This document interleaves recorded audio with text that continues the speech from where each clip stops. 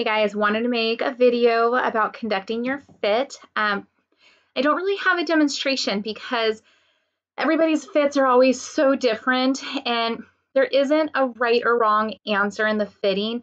The best way to really master it is to just fit everything. The more practice you get, the more problems you run into. So I highly, highly, highly recommend you guys look at every single student's fit assignments so that you can learn from their bodice that they sewed up and what fit issues did they run into and how did they solve it. And that's going to like really quickly add a lot of experience to you and your fitting experience, which is how you learn how to fit. It's just experience, experience, experience. Oh, this happened or this happened. And there's so many things that can go wrong. And there's so many reasons why they go, so many different reasons for the same problem. It's crazy. So it's just not as easy, straightforward to teach. It's a lot of critical thinking, a lot of problem solving, and a lot of experience. So let's get experience, right? Let's get started on this. Okay. So by now you should have sewn the front bodice to the back bodice. The darts are sewn closed. And then, I mean, your book kind of has a nice guide to kind of start with a fitting. So what I generally do in a fitting is a couple things. I make sure my fit model's ready. I also like to stand, I don't know, how far am I standing from the fit model? Like 4 feet away from the fit model, I guess, kind of close. But then it's nice if there's a mirror because then you can look at the fit model in the mirror and then that's actually an 8-foot perspective, right? Because it's double far away in the mirror. So it's nice to kind of look both far away and up close. It's two totally different perspectives. And, so it's good to do that if you have access to a mirror to do that. And then things I look for in a fitting is one, make sure the garment's on right. Is the shoulder seam in the right spot, side seam, all of that. And then you can either look for design things, like I like this design, or go straight to the fit. So when I look for the fit, I look for pull lines or drag lines. So pull, it's like too tight. And what's cool about that is that it has little lines, like fold lines, pulling, and those fold lines, they're giving you the answer. They're pointing to the problem. And so if it's too tight, I'm going to get my scissors. It's my fit sample, and I'm going to snip it just a little bit to where those folds are pointing. And I'll see if that little snip, it should open up the garment, right? It's going to make a hole, just a snip. I'm not cutting a circle, I'm just snipping it. And then a hole naturally opens up. Is that enough space for those fold lines to relax and go away? And if it is, I get my measuring tape and I measure that. Okay, I need to add 1/2 inch right there. If it's not, I snip again a little bit more. Hopefully I don't snip too much. I guess I tape it back together. I don't know. But anyways, you want to measure, okay, I need to add this much more. So here's like a little illustration in your book where look, she's got her pull lines. Guess where they're pointing at? In this case, they're pointing at her bust point. So she's like, you need to spread this open, slash and spread it open. So if I were to cut it, you can see, yeah, look, if you were to cut right on the bust point, it looks like, oh, it's about 1/2 inch open. So you'd add 1/2 inch there. And then I just make it to 0 at the seam. So I would just like open it 1/2 inch and then just get my ruler and add 0 and just like get your dart leg to the point to 0. I don't know if that makes much sense. I think it'll come as you kind of try it.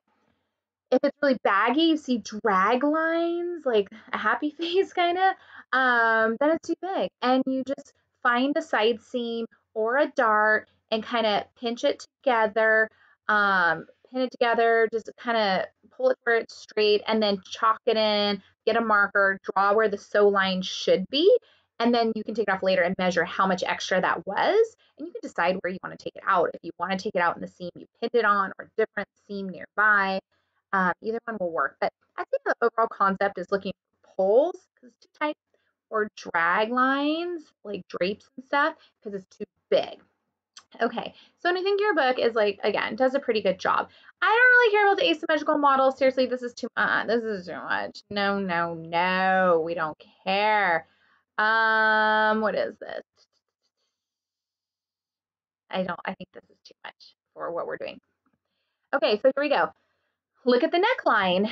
Is it too loose? Can you like fold the fabric? Again, this is a tool, this bodice. This is not a cute dress we're gonna go wear later tonight. This is something we're trying to like get the size and shape of our customer. So we want it to be, I don't know if snug's the right word, but we want it to fit. So if it's like really baggy, that's too loose. So pinch it, pin it, mark what you're pinning. You're gonna have to take that out in your pattern. If you see some pull lines here, it's like pulling too tight. I would go in and cut it and just see how much it opens until it lays really flat. Then you know how much to add. Look at the armhole again. Do we have some pull lines or yeah, drag lines? Is it too big? I don't know. Is it not? Is it too tight? So is it gaping? It says. So I mean, you can follow this step by step. They even give you suggestions on how to adjust your pattern, which is nice. There's different places where it might be too big. Here they're saying it might be too big over here at the top, here at the bottom. And this, honestly, this one happens the most in my class. Right here. People are pinching in, and then they're like, can I have a dart right here? No, we have to move that somewhere else. So what they do, they slash it and then they overlap it. So they kind of move, they basically make this dart a little bit bigger, but what they're also doing is changing the angle of your side seam line when they do that as well, by kind of doing that slash and spread to figure it out. So try to follow the instructions and hopefully it starts to make sense. I'm here if you need me. Take a video of yourself doing it and show me. Sometimes that's really helpful for me to figure out what the heck's going on. Here's another big issue, just the armhole shape. What do we do? You can either just drop it. This is nice too. You can get a Sharpie if it's up too high. Just draw the shape that you want, or if it's a funky shape or anything, just draw exactly what you want. And then you have your sew line right there ready to go. Again, if it's too big, you'll pin it and figure it out. Maybe take the fit out of the side seam, shoulder seam. We don't really know. And again, this is also really why I don't like seam allowance added at the armhole, because it's distracting. Then it's going to kind of stick off a little bit if you're not actually sewing it to a sleeve.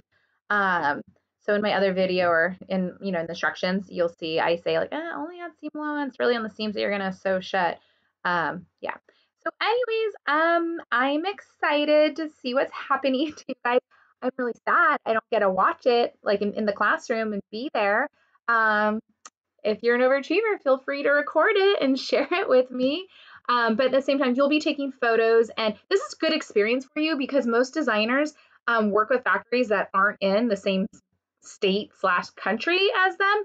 So they have to communicate these fit comments to someone overseas who maybe doesn't speak English. I don't know. So this is good practice that you have to communicate these fit comments to me, even though I'm not there. So yeah, it sucks we're not in the classroom, but let's chalk it up to additional awesome experience, real world experience, I guess, because this is what you do in the real world. You would document your fit and take all these photos and communicate your fit comments. So yeah, so let me know how it goes. I'm excited to see how it goes. All right, I'm gonna try to turn off this video. It might get a little awkward at the end.